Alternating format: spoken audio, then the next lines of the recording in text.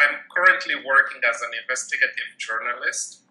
focusing on corruption and human rights. Journalists are put in a situation whereby for them to survive, to be able to feed their families, they have to toe the line. So corruption has become the most effective tool. If we do not tackle corruption in Angola in a very strong and vocal manner, then we will not be able to talk about freedom of expression,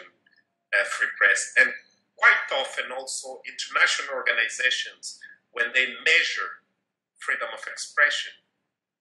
and free press, they measure by the number of abuses by governments against journalists.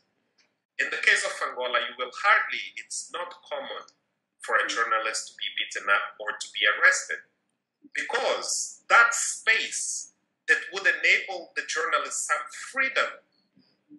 to commit that crime of freedom of expression is no longer there, except the internet. At times when we feel in despair that what we're doing, because this is the kind of work that you have to jeopardize the security and the well-being of your own family, then you start having second thoughts. And when you're nominated for an award such as this one, then there is a sense of greater responsibility, because in the end, there is just that thought that